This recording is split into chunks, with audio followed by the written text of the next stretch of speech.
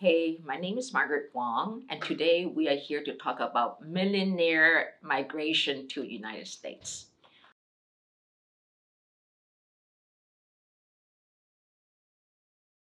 What if I'm a millionaire in South America, Asia, or Europe and want to move to the United States? What do I need to do? It's so nice to think, oh my gosh, millionaires. Actually, nowadays, you're right, it's more billionaires now, it's not even millionaires. So, if you think about America in the past 200 years versus the world, we are definitely well off more now than ever before. I was just thinking this morning when I was taking a shower. It's only about 50 years ago before I immigrated to America, we didn't have hot showers. We still have to cook water, boil water in a pot, go to the bathtub and pour it down. That's only 30, 20 years ago. So now we have hot showers, we have soap. In the old days, I mean, a piece of soap is very expensive. So if I'm rich, I'm not even talking about millionaire. If I'm rich, how do I come to America? There are a few ways to do it. If I own my own business as an entrepreneur in the Far East or in Europe, then I can come as an L1. I can also do an EB5, an investment visa.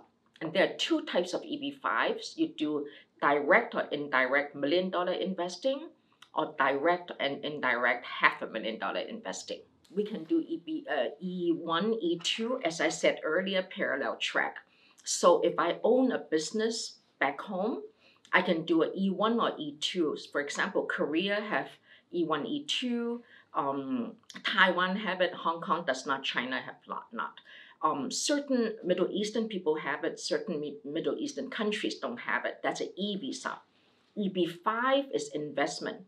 You can also do direct or indirect. So, for example, recently we won a case, it's from Middle East on EB5, where the source of funds is not in dispute, but most important thing in all these investment visa is a source of funds. Where did I get my money?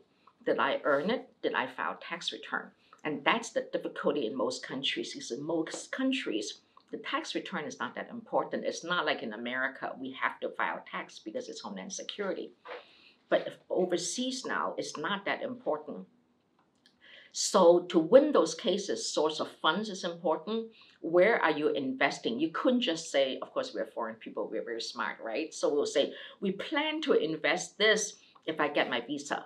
Those days were gone. 20 years ago, you could give them a business plan and you tell them, if I won my e-visa, I'll go to America and invest. Nowadays, you have to invest first before you get the visa. So it's like a chicken and egg. So we win quite a lot of those cases. We need a good business plan. We need to prove source of funds. We also make sure, are you investing in a franchise? If so, are you hiring 10 people? Are they newly created jobs? That's more for EB5.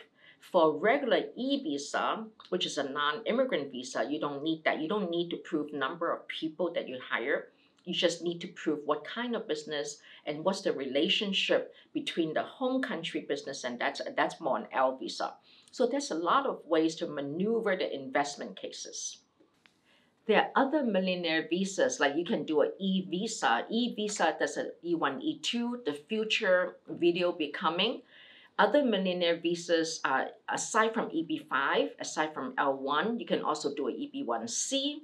If you are an awesome entrepreneur, an awesome self-starter, you can also do an EB1A or even an EB1B or national interest waiver.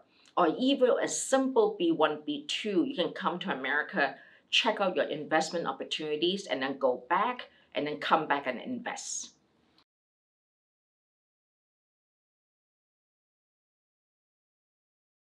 Our law firm has won a very, very difficult asylum case. Yes. So I don't know if you want to go ahead and kind of tell us a little bit about this asylum case, and then I'll go ahead and just go through this Sure. with our viewers in Spanish. We wouldn't see, that's one thing nice about the immigration law practice. I'm not talking about just an immigration advisement practice. Immigration advice, for example, someone call you and say, my son wants to go to college, the big college scandal, huh? Or how do I do that? That's more an advice. Immigration law practice is the execution of your plan on how to come to America, how to stay here and work and get a driver's license and social security number. and how to become a millionaire one day if you want. If that's your dreams and your goals, and we can accomplish it, right? So now we got, and Suzanne wants us to talk about that. We just won a very serious case from Michoacan, Mexico. The kid was born in 1979. The father is a serious alcoholic. It's an asylum case. It's sort of a sad case. And that differs from the millionaire cases. The millionaires cases are more, you came legally, you maintain status on the E or L or B1 or something, or student visa. In the meantime, you do an investment visa, you do a perm, and now you get a green card. That's a different roadmap than asylees. And we need to distinguish asylee practices, because asylees, aside from the southern border drama and the 60-minute show, we have a lot of inland people. Numbers are anywhere between 12 million to 15 million to 30 million of undocumented people in America. Once you became undocumented, it's very, very difficult to get a green card through the millionaires route. That's why we always advise people, you want to come illegally, we're suffering. It's not like 50 years ago when people come to America, it was just very easy. Nowadays, if you're undocumented, really, the relief is getting lesser and lesser. So in this case, we won because it really is a very, very good case for us. And it takes a whole team. We have paralegals who does research. We have litigation lawyers. All they do, I tell them they're the heart surgeons of our law firm. They go to court, they run in, they try the case, they run back out. And in the meantime, we have to prep. We have teams of people who help these litigation lawyers to prepare them to go to the IH, what we call individual hearing, to win. Of course, we lose. Of course, we don't talk about it. It's just like gambler, right? You have lose, you have win. Hopefully, the winning is more than the losing, and then we win more. But joking aside, this is a serious practice, because you're dealing with people's lives, and there's a lot of issues, because as a lawyer, we're controlled by the Bar Association.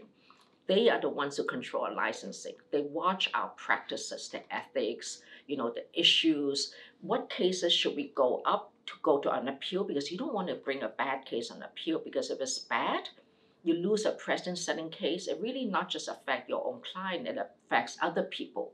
On the other hand, you really want to help your client and to appeal and to do motions to hopefully to win the case and at least allow them to stay in America.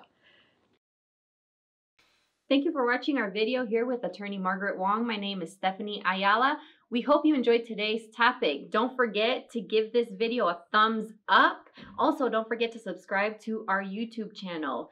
Leave any questions or comments down below that we can potentially use for future videos. You can also follow us on Facebook, Instagram, and Twitter. For more information about our law firm, check out our website at iamwong.com and feel free to schedule a consultation at 216-566-9908. Thank you.